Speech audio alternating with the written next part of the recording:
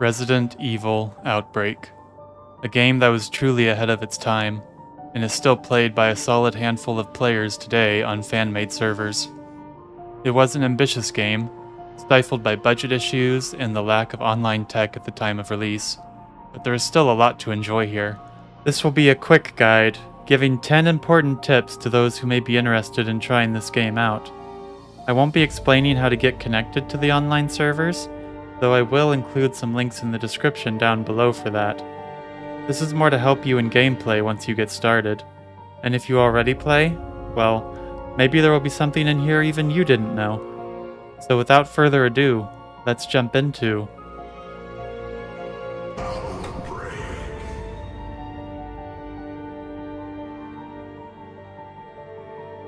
the most important tip is what I'm going to start with. This is something that I never noticed as a problem back in the day.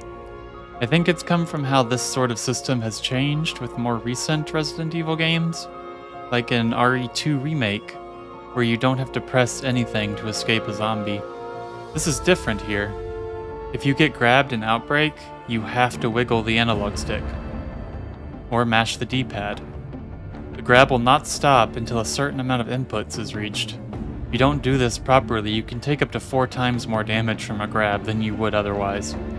Get in the habit of every time you get grabbed, you wiggle that stick. You do it properly, the zombie should only bite you once at most.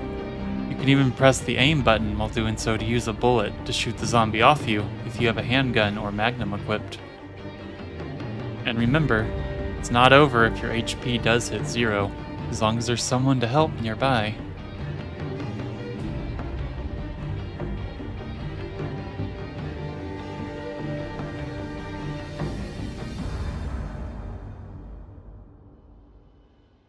Unlike other Resident Evil games, where you can generally kill everything if you're careful, Outbreak features respawning enemies to keep you constantly in danger. There are some exceptions, like the lions in the zoo level, that don't respawn and are always worth killing due to how dangerous they are, but generally, prioritize running away by default in this game. The only exception is if you get in a dicey situation. Avoiding getting hit is always the priority, as well as helping teammates. So if you gotta blast something to save your skin or someone else's, don't hesitate. Shoot him in the head.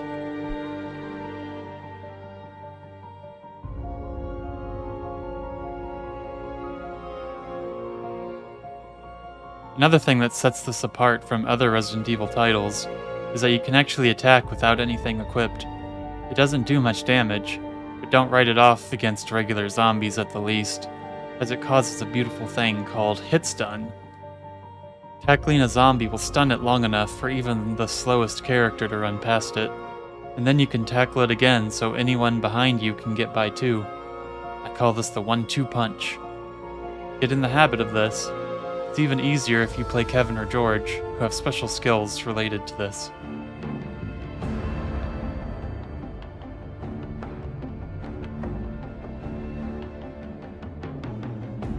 As a survival game, naturally your resources will be important to use well, the most important of which is healing, though you don't want to be wasteful with ammo either.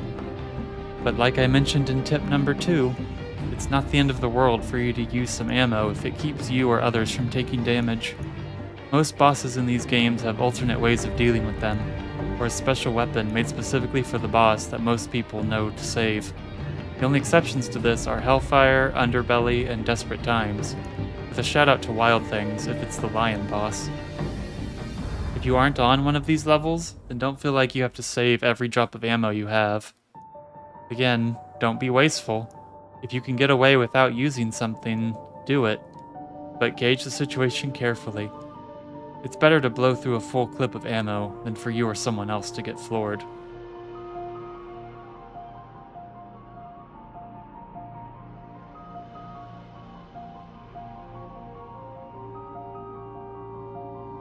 An important thing to know is that, playing offline, items will generally always be in the same place if you're on the same difficulty. But online, this is different. Most non-key items, and even key items sometimes, will be moved to different locations between playthroughs. These are called item sets, and each level has 4 of them. As an example, the employee key in the Outbreak level. Sometimes it can be behind the bar. Sometimes it's on this guy, and you just can't get it until he dies. These are the only 2 locations offline. But did you know online it can also spawn in the bathroom? Be sure to explore. Learning what can be where is always helpful knowledge to have.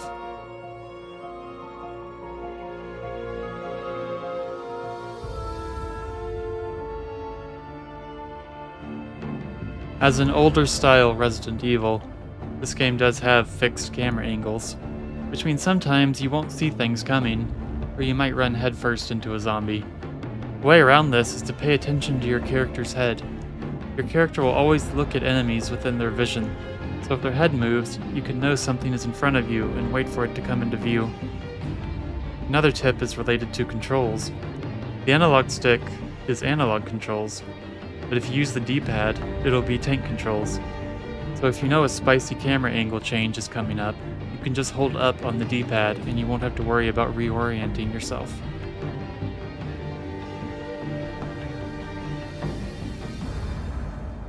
Something that may seem useless at first glance is the ad-lib system, especially if you play with people over voice chat. But it actually has a few uses.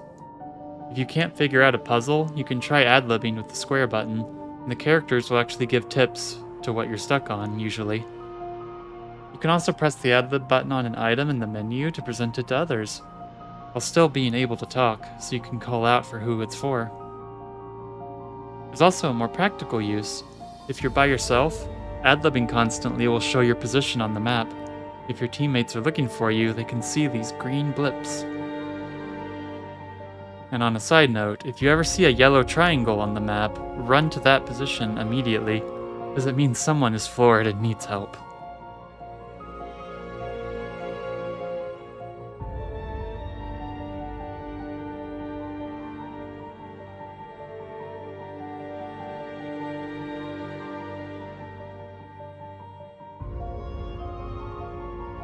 Another tip that may seem obvious, but a lot of people miss: learn your character. Every character in Outbreak is unique, with different strengths and weaknesses, as well as stats. You don't want to be the Cindy that never dodges, the Kevin that doesn't crit shot and wastes all his ammo, or the David that won't combine the iron pipes and batteries. Come on, dude, I'm begging, please make a stun rod!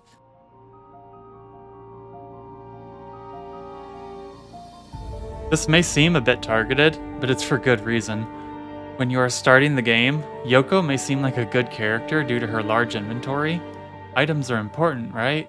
But unless you want to really jump into the deep end, do not pick Yoko until you are more familiar with the game. Yoko has very little HP, to the point she can get floored in 3 hits. Her crawl has a lot of invincibility, but it can be hard to use well, and she is actually the slowest moving character out of the base cast. Even slower than Mark. How does that make sense? Her virus gauge is very slow, so she can afford to get downed a few times at least, but this can also drag your team down if they are always having to come save you. If you don't wish to listen to this advice and want to play Yoko anyway, then pick Yoko Z in the NPC list. This character has similar attributes to Yoko, but with double the amount of HP, so it can be good training wheels to get you used to her before you play Yoko proper.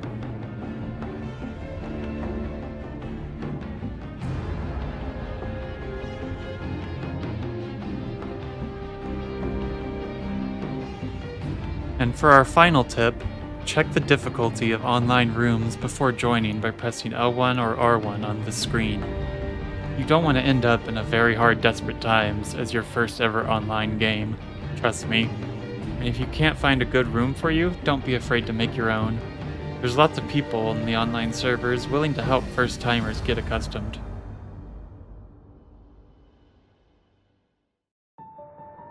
And that's my 10 tips for starting Resident Evil Outbreak. If you want general help with the control scheme or how the menus work, might I recommend playing through the Training Ground scenario in File 2? You can access it in single player, and it has a lot of useful information. I hope this was helpful to you, and if you're interested in this game or have any problems, don't be afraid to leave a comment. And if you're looking for people to play with, might I recommend our Discord server? We play pretty often, and I personally am always happy to help people get set up if they don't know how. I also stream on Twitch 5 days a week, so be sure to come by and say hello. For any further resources, I'll leave some links in the description. That's all for now. Like and subscribe and all that jazz. Bye bye.